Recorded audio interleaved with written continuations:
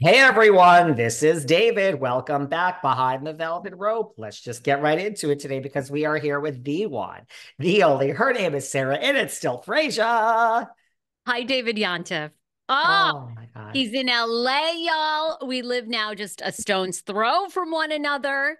And we're gonna be out and about on the town. I can't wait.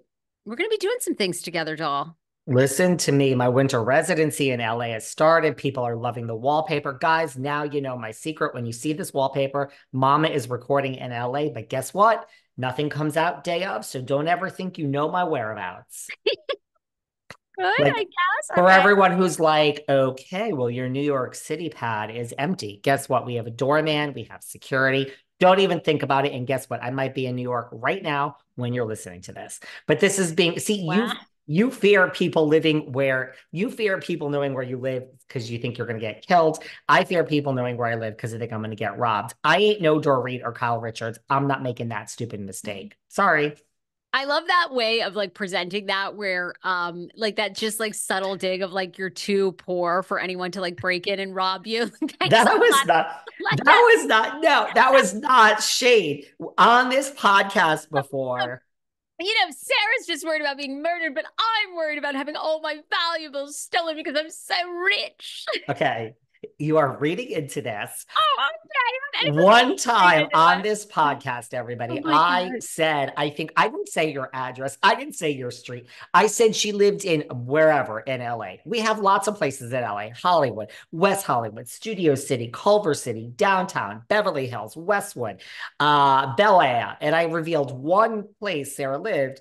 There's millions of people in her location. And she said, afterwards, don't say the city I live in because that's how people get killed.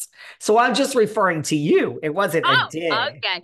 Okay. We Mm-hmm. are both riled up today. There ain't no valuables here, sweetie. Oh my God.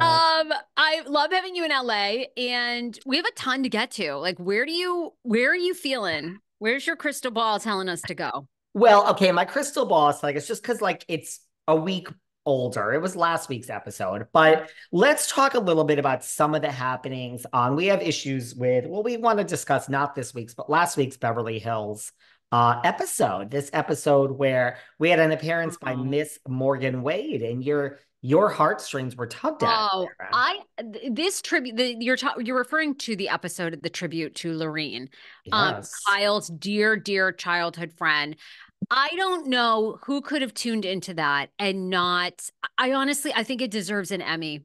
I don't know if they do an Emmy for best reality TV show episode, but it was such a beautiful tribute. I mean, they tied in Sutton's story of her father's suicide. They talked about what's sometimes what is just the tragedy of suicide is like you think people are fine and then they take their lives in this moment.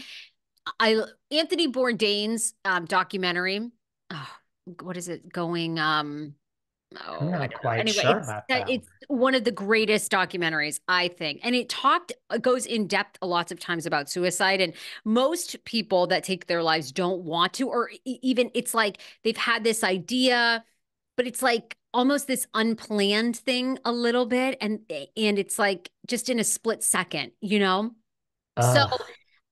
it was so deep. It was beautiful. I thought it reflected, Mauricio was not there. I thought it said a lot about where their marriage was. And look, this episode was so beautiful. I don't want to take credit or any bloggers to take credit, but people had been saying they were separated and then they came out and denied it. I mean, it's so clear this filming was how many months ago? We went to Homeless Not Toothless in April. That's this week's episode. So the next time we record, we have to talk Homeless about Not our appearance. Mind you, we might not be in the episode at all, but we were there. But, I mean, so, okay, that was probably shot last That March, was April. That was February. 100% April because that's right after I got my LA pad. And I remember I went home and Okay. then I flew back just to see you and go to Homeless Not Toothless. Look, I mean, they were obviously separated. I mean, for him not to be there, it was so beautiful. I thought Morgan actually did a great job. To me, Kyle, whether Morgan's reciprocating or not, Kyle is smitten with the Morgster. I mean, when Morgan is like rehearsing, Kyle has to stop everything and just listen. She's so mesmerized. I mean, it's the cutest lesbian crush you've ever seen. Um, I mean, I was brokenhearted, like Lorraine's daughters and her mother was, and it's like, it broke my heart. Like I cried the entire episode. I cried when I'm going to get emotional. I cried when they talked about Sutton. It was just like, I don't think you see too many episodes. It just, we see stupid stuff, right? We see New York fighting over cheese in a dumb restaurant. And I thought, like, and wow, if you're a Roni Legacy, you're fighting over Dick, girl. You're fighting over a young Dick. you're or I mean, normal they all want the fighting. young Dick.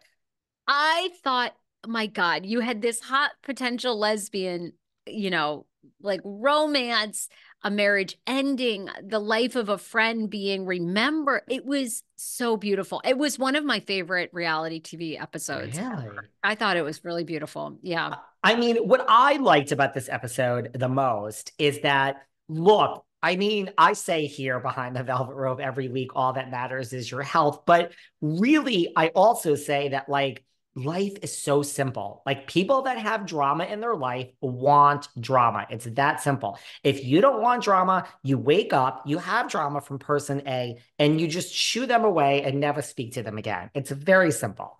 You cannot lose real friends. So what I found is, I think this Kyle Richards is finally catching up to the David Yontef. Like, it really does make you understand, because Kyle has said in this episode, and she said it in interviews, like, she doesn't want to waste one more minute of one more day, like, with somebody or something that she did not want to be in. And it's like, welcome to adulthood.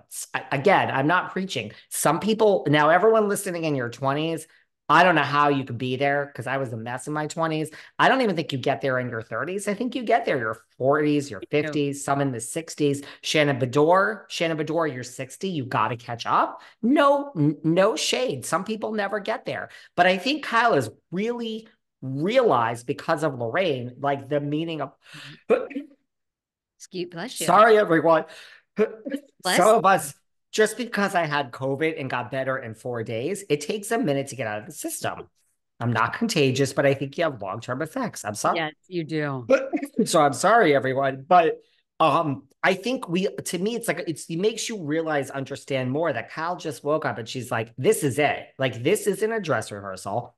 A lot of people pass in their 70s. Lots of people pass in their 80s, 90s, or 100s. But doing the math, no age shaming, when you're in your 50s, you're looking at like possibly 20 good years.